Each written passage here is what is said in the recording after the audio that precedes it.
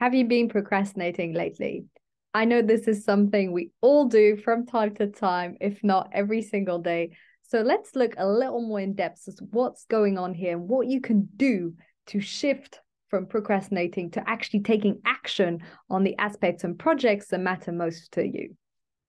So for this to make sense, let's look at one project or one area in your life that you've been procrastinating for the last few months. Think about it, see it in your mind, and let's see what's going on.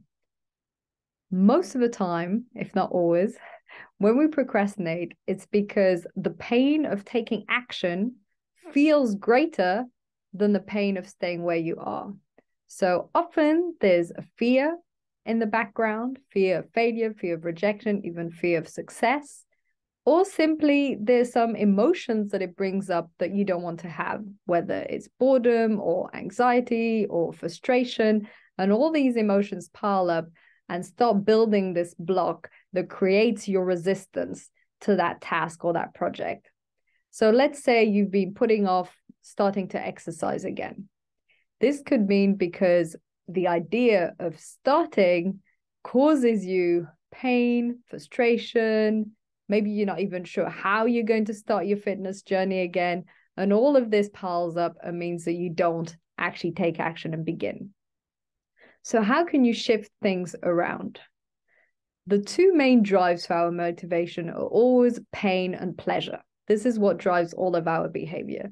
And most of the time, pretty much always, if you're procrastinating, it's because taking action causes pain in the form of different emotions, like I said, boredom, anxiety, frustration, and there's some form of pleasure in not doing the action.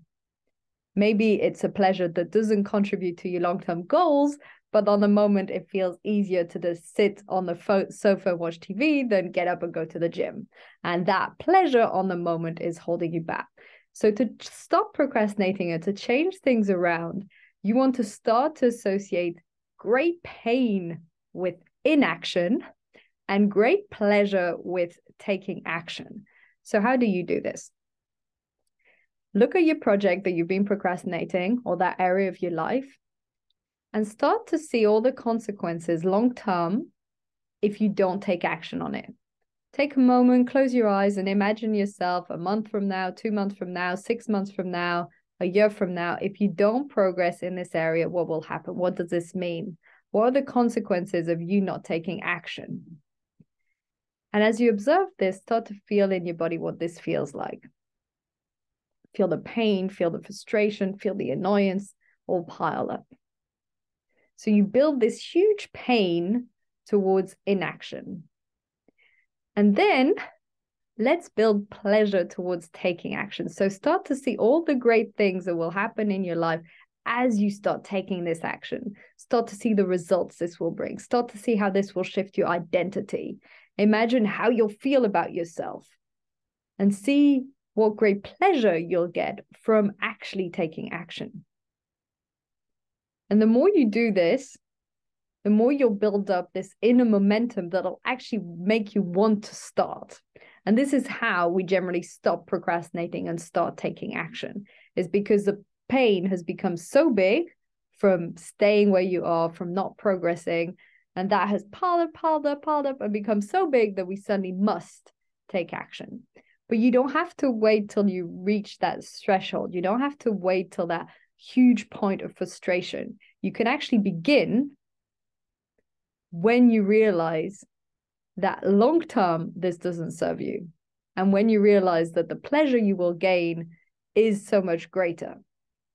So it's just a way of rewiring our brain. And this is pretty much always why we procrastinate. It's linked to that pain that we feel on the moment, those uncomfortable emotions that come up, and some form of pleasure in staying where we are. And if we're able to transform this in our mind, to shift the way we look at the situation, then we're able to take action. Another important point here that can be useful is linked to cognitive reframing. So this is where you actively change the way you speak to yourself regarding that activity. So let's say it's something you're procrastinating because it's boring, some paperwork that you need to do. If in your mind you keep saying, oh, this is boring, this is so annoying, The thought will lead to the emotion of boredom and frustration, which will then lead to you probably not taking action. Now, if you start to formulate it differently, wouldn't it be fantastic? As soon as I've done this, I can move forward. This will be really useful for this. And you start to change literally the words you use. I know this sounds strange, but changing the words you use in your mind to describe that activity will change the emotions you feel and will make it so much more likely that you then take action. So these are the basic principles, using that pain and pleasure to serve you and to shift the way you think about this activity. Another important point is to realize that the more you procrastinate, the bigger the burden becomes, and you make it seem like a really big project or something really big, but it's not that big. It's just, it builds up in our mind because the emotion gets bigger and bigger and bigger because of the guilt you feel, or the shame, or the annoyance, or the frustration, or the impatience, because it all builds up because you've been procrastinating it for so long. Now, if you take action quickly, that won't build up in your mind. That won't take up so much proportion. And so then you won't have this huge feeling of burden. This is why if you develop the habit of being proactive and not procrastinating regularly, this won't happen. And the last point is start noticing which tasks you procrastinate most, and maybe develop a little ritual every week to make sure you do them.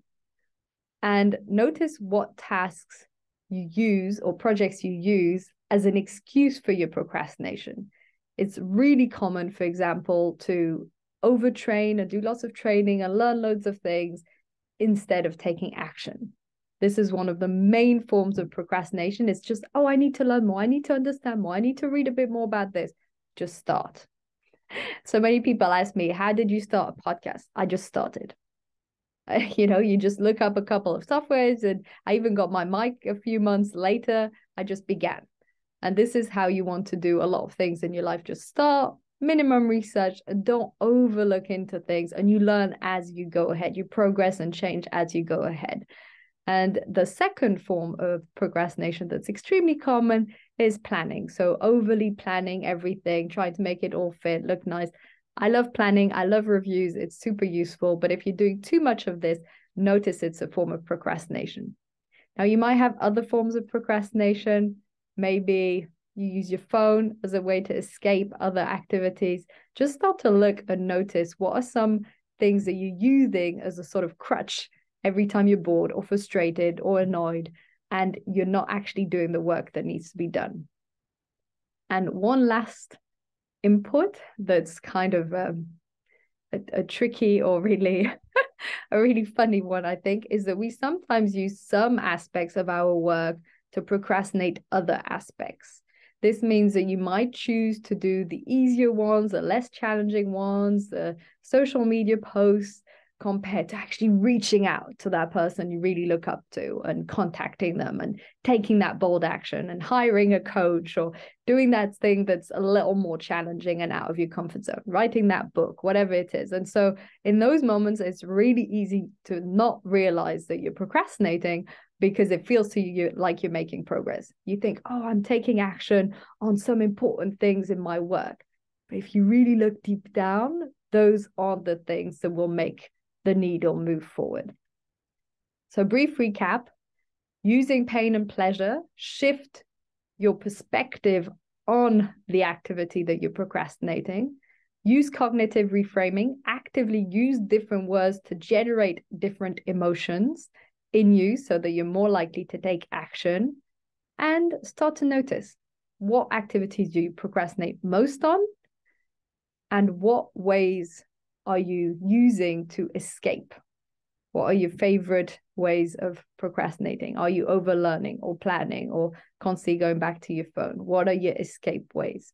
And if you start to develop that awareness and you start to shift your relationship with pain and pleasure, then you'll start to realize that you can actually take action and gain momentum and progress on these areas of your life that you've been procrastinating.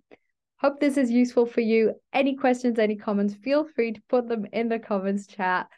Lovely sharing this with you. I think it's a fascinating topic. Wishing you a wonderful day.